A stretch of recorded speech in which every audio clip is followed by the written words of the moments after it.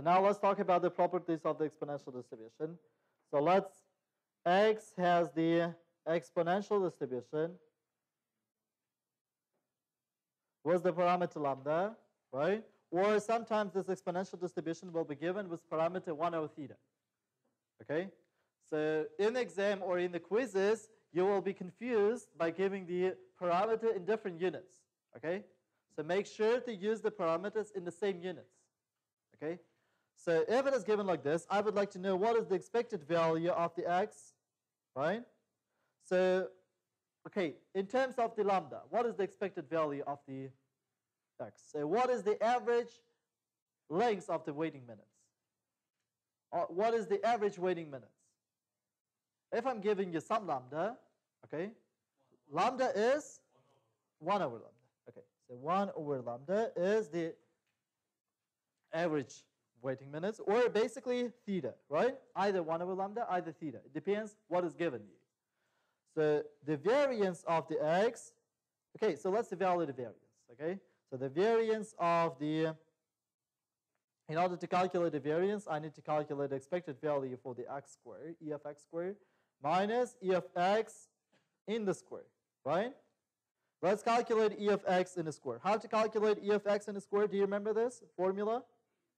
The formula of the e of g of x is the integration of g of x multiplied to the density function of the x, right?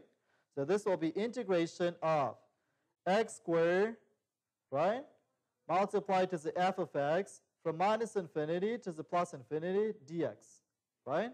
But since the f of x, the density function of the exponential distribution, is 0 for all the values of the x less than 0, it is just enough to integrate this from 0 until the infinity of the x squared multiplied to lambda multiplied to the e in the power of minus lambda x, right? Dx. So how to integrate this? Okay, so we need to use the integration by parts, right? So u will be equal, do you remember the integration by parts? If you have the multiplication of the t functions, and if I ask you, find the derivative of this function. If you are given multiplication of the two functions, and if I ask you, hey, take the derivative, what rule you need to use? You need to use the multiplication rule, right?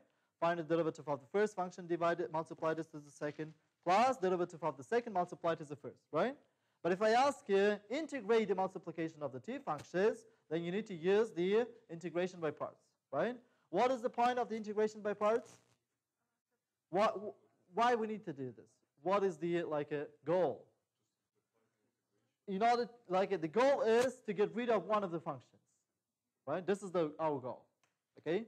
So that is why you need to choose as the u some function which would,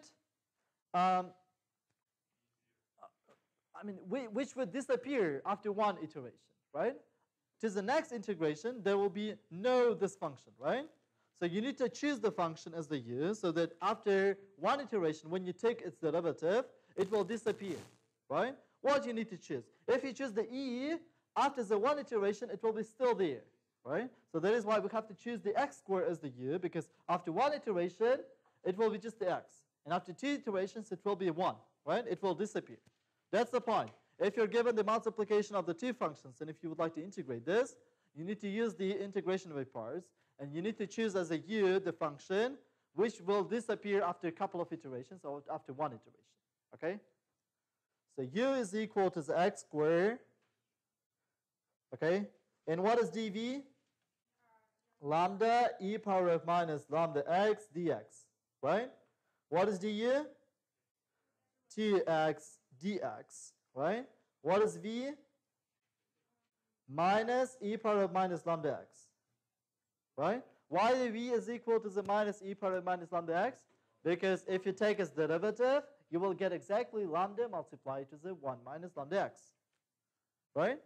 Okay, the rest is we just need to multiply uv, right, is equal to the uv x squared multiplied to the e in the power of minus, or was the minus, sorry, minus lambda x, right, from 0 until infinity, okay?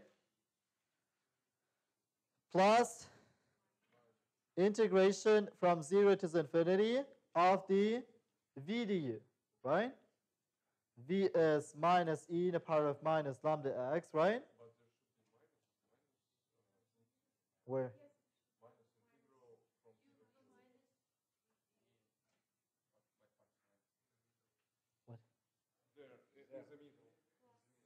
Here?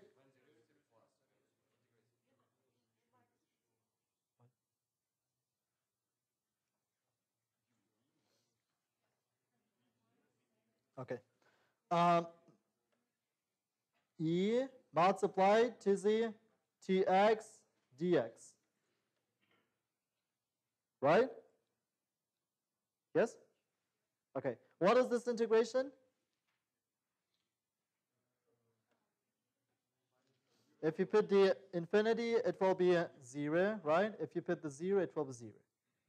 Okay? If you put the infinity, what you will get? You will get infinity in the square, right? Divided to the e in the power of lambda multiplied to the infinity, right?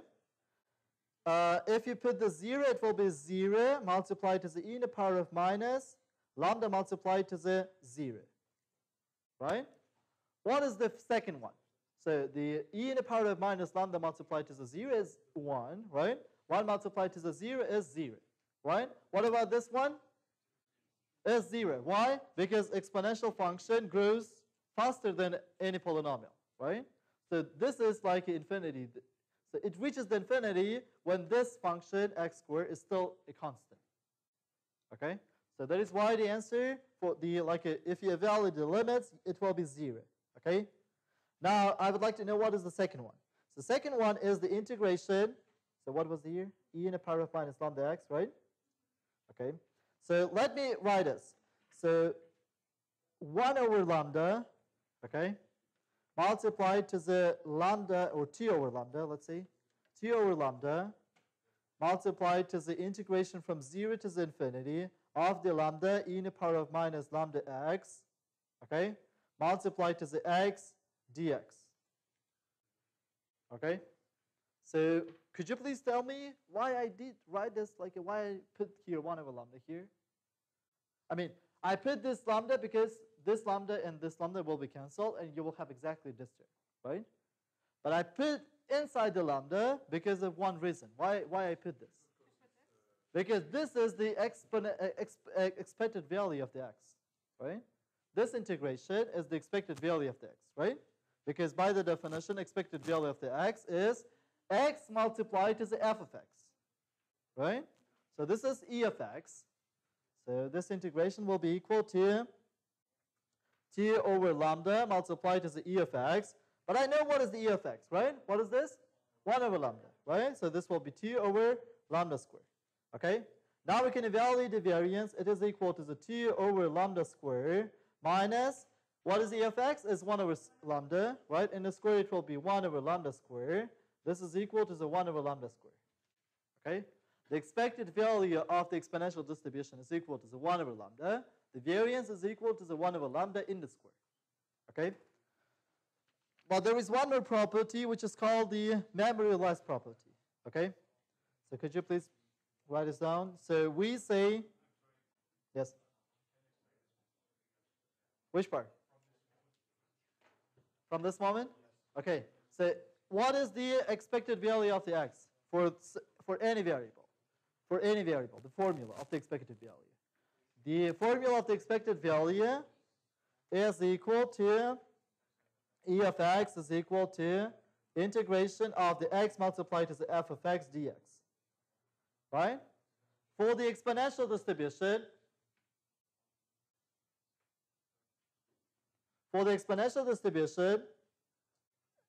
the density function, what was the density function? This one or this one, right? Yes? If you substitute this, let's substitute this. So lambda multiplied to the e in the power of minus lambda x dx. So from 0 until infinity, right? For the exponential function, the expected value by the definition, I know that this is equal to the 1 over lambda, right? But by the definition, it is equal to this one. If you integrate this, you will get 1 over lambda, by the way. Okay? So this is equal to this one, right? Either you integrate this, either you just know that this is 1 over lambda, or you will just figure out that this is equal to the e of x. Okay? This integration is equal to the e of x. You multiply this to the t over lambda, but I know that e of x is equal to the 1 over lambda, so that is y is equal to the t over lambda squared. Okay? So let's talk about another property. We say that a non-negative random variable x is memoryless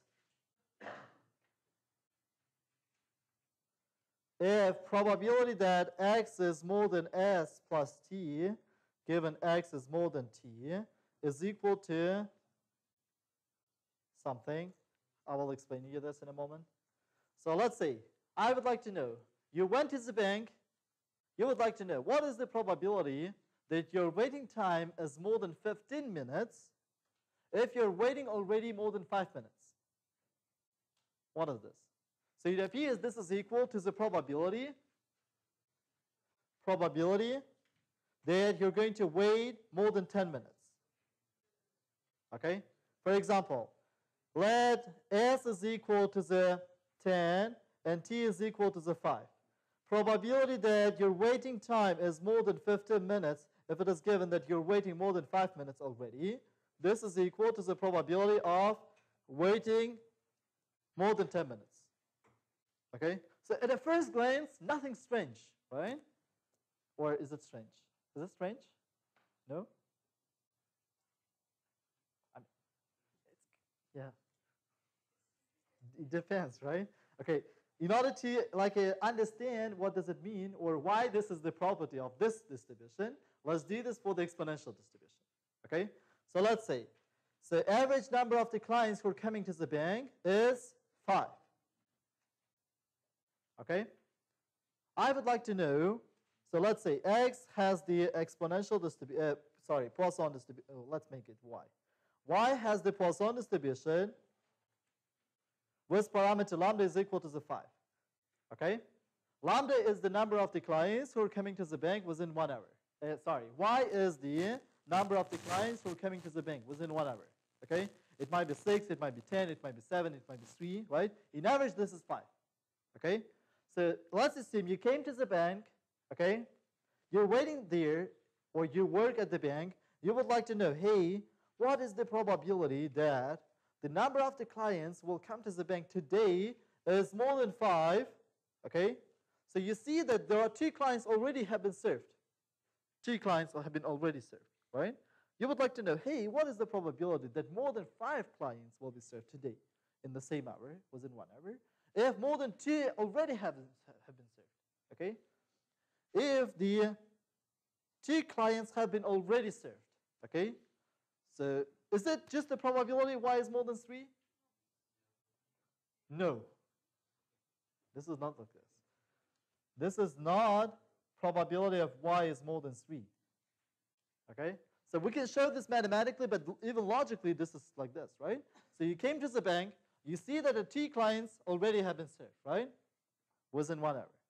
What is the probability that if that more than 2 clients have been served already, that 5 clients will be served today? This is not probability that more than 3 clients will be served today, okay? Because 3 should start, like if you would like to evaluate this probability, you should start from the beginning, from 0 hours, right? Here, you don't know how much time left, right? Do you understand this? So logically, this is not the same. We can show this mathematically as well, right? So do you remember last time also we did some exercises on the conditional probabilities for the continuous case, right? Probability that y is more than 5 given y is more than 2 is equal to the probability of y is more than 5 and y is more than 2 divided to the probability of y is more than 2, right? According to the base rule. So what is the probability that more than 5 clients will be served today and more than 2 clients will be served today? Just more than 5 clients, right? Probability of more than 5 clients will be served divided to the more than 2, right? So I don't know how to evaluate this more than 5, but I know how to evaluate less than 5, right? So this is 1 minus probability of y is less or equal to the 5 divided to the 1 minus probability of y is less or equal to the 2, right? How I need to do this? I need to just sum all the probabilities when the y is equal to the 0, 1, 2, 3, 4, and 5, right? So this is 1 minus, what is this when it's 0? This is simply e in the power of minus 5. Why 5? Because 5 is the average, right? Lambda. Plus e in the power of minus 5 multiplied to the 5 in the power of 1 divided to the 1 factorials, right? Plus e in the power of minus 5 over 2 in the power of 2 divided to the 2 factorials, plus and so on, plus e in the power of minus 5 in the power of 5 divided to the 5 factorials, right? Divided to 1 minus e in the power of minus 5 plus e in the power of minus 5 multiplied to the 5 plus e in the power of minus 5 multiplied to the 25 divided to the 2. Okay? Do you understand how I calculated all of these numbers? Do you understand how I calculate all of those numbers? Using the Poisson distributions formula, right? Do you remember? It was e in the power of minus lambda multiplied to the lambda in the power of x divided to the x factorials, right? The probability that number of declines will be less or equal to the 2, this is the probability of number of declines is equal to the 0 plus 1 plus 2, right? So this is not the same as probability that y is more than 3, right? What is the probability y is more than 3? This is 1 minus probability y is less or equal to the 3, right? This is 1 minus e in the power of minus 5 plus e in the power of minus 5 or multiplied to the 5 plus e in the power of minus 5 multiplied to the 25 for t plus e in the power of minus 5 multiplied to the 5 cubed divided to the 3 factorials, right? They are not the same, right? Logically, mathematically, they are not the same. Do you see this? Yes? Okay? But it appears for the exponential distribution, this is true. Exponential distribution has a special feature, like a memoryless feature. Okay? Do you understand what does it mean, memoryless? At every instance of the time, it forgets what happened before. Okay? This is what does it mean, memoryless. Okay? For example, what is the probability that you're going to wait more than 15 minutes if you have already waited 5 minutes? This is the same as waiting more than 10 minutes, okay?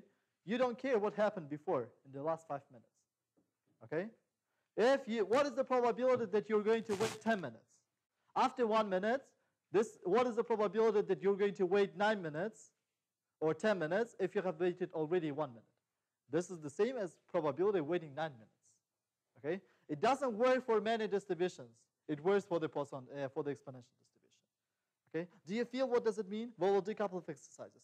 Do you understand why it doesn't work for the Poisson? Or do you see this why it doesn't work for the Poisson? At least mathematically, right? Okay. Let's do this. Suppose that you would like to go to Moscow in a car. Okay? Obviously, you're not going to do this with your car, right? You'll just rent a car. Okay? So let's assume you would like to rent an electric car to make it even more exotic, right? Example. Usually in the electric cars, even in your computer, there is a lifetime of the battery, right? What does it mean? So how many charges it works, right? How many cycles, right? So producer says, okay, so it works like 10,000 or 1,000 cycles, right? In average. It doesn't mean that it will work exactly 1,000 cycles, right? Sometimes it might work 100 cycles, sometimes it might work 10,000 cycles, right? But in average, it works 1,000 cycles, okay? So the same for the cars, for electric cars. So let's assume the battery, the lifetime of the battery of the electric car, of some electric car,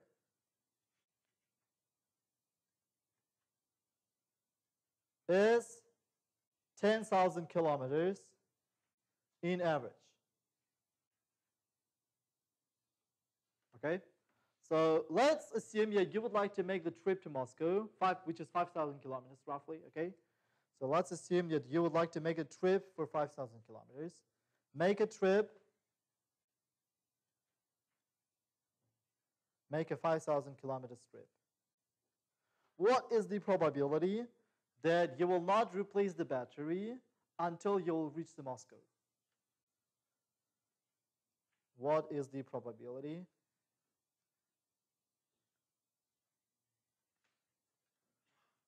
that you will not replace the battery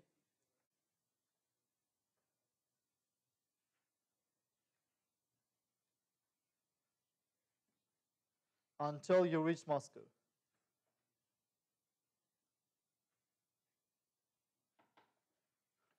Do you understand the question?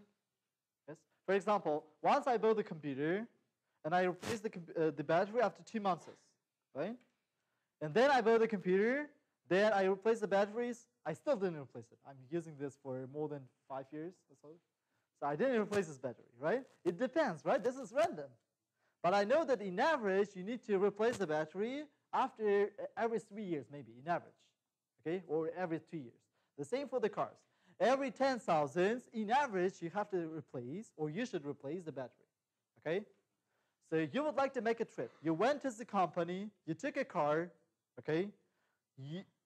Maybe you know how many kilometers it passed. For example, it passed some T,000 kilometers, okay? You would like to know, until the Moscow, what is the probability that you will not replace the battery, okay? If you assume that the amount of the kilometers or the distance, amount of the time, amount of the distance which you pass using this electric car has the exponential distribution. Okay? Not the time anymore now. This is the distance. Okay? So let's say x has the exponential distribution, right? X is the distance.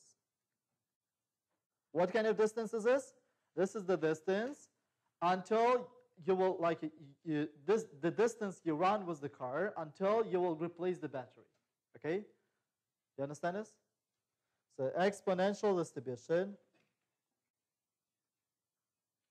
What is 10,000? Is this lambda or theta? Here in this case. It's theta, right? Theta is equal to 10,000 kilometers. Do you understand this? Why does theta, right? If, for example, previously, if I say, hey, I would like to know the average waiting time, why? I would like to know the waiting time is more than 2 minutes, right? Then the theta was the time duration of one call, right? So here, if I would like to know how much distance I will pass before I will replace the battery, then I need to know the theta will be average distance, right? Average distance until I will replace the battery. In average, I need to replace the battery every 10,000 kilometers, okay? So it has this kind of exponential distribution. I would like to know what is the probability of the lifetime, or x, sorry, or x is the same as the lifetime, right? So x is more than some t plus 5 if it is given that x is more than t, right? This is what I would like to know. So you rent a car, it might already run or travel some t,000 kilometers, right? For example, you rent a car, you look to the odometer, it is written 2,000 kilometers, okay? You rent a car which has already traveled 2,000 kilometers. What is the probability that this x, the lifetime of this car, is more than 7,000 kilometers if it is already more than 2,000 kilometers, right? This is what I would like to evaluate, right? If this is new, then t will be equal to the 0, right? Okay? Even though the car is new, it doesn't mean that you will reach the Moscow without replacing battery for sure, right? There will be some probability. The probability will be high, for example, right? But this doesn't give you 100% guarantee, right? The same with the computer. If you buy a computer, it doesn't mean that you will not replace the battery within 1 year, right? Not for sure. The probability is very high, but it doesn't mean for sure, right? So let's assume the probability that you will run this car more than t past 5,000 kilometers, given that it has already run more than t,000 kilometers. This is equal to what? Probability that the lifetime is more than 5,000 kilometers. Okay? According to the memoryless property of the exponential distribution. Do you understand this? Okay. So what is this? This is 1 minus p of x less than 5, right? This is 1 minus f of 5, right? Do you remember the formula of the f? It was 1 minus e in the power of minus 5 multiplied to theta, 1 over theta, or lambda, right? Theta is here 10, right? Because I put here 5, not 5,000, 10. 10. It will be just 1 over 10. Do you understand why it is 1 over 10? Right? So I decided to put here 5 instead of 5,000, right?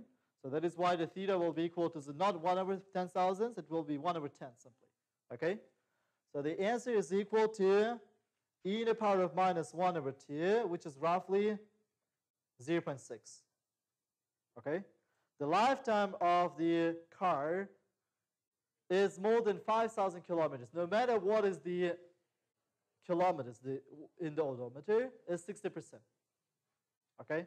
This is because of the property of the exponential distribution. So let's do another example.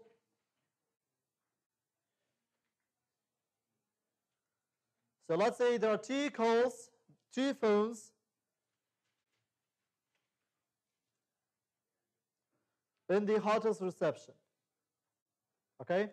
The number of the calls which are coming to the first call has the Poisson distribution. X1 has the Poisson distribution, whereas lambda 1 is equal to the 10. What does it mean? Could you please explain me what does it mean this lambda is equal to the 10? It means that 10 calls in 1 hour. Okay, so let me write 10 calls in 1 hour, in average, right? 10 calls in 1 hour in average. So the number of the calls which are coming to the second phone has again the Poisson distribution. X2 has the Poisson distribution with the lambda 2, which is 15 calls in 1 hour in average. Okay? So let's assume I came in the morning to the reception. Okay? I answer to both of the calls, to both of the phones. Okay? I would like to know what is the probability that I'm going to wait for the first call to any of the phones more than 2 minutes. What is the probability that I'm going to wait for the first calls to any of the phones for more than 2 minutes? 2 minutes here.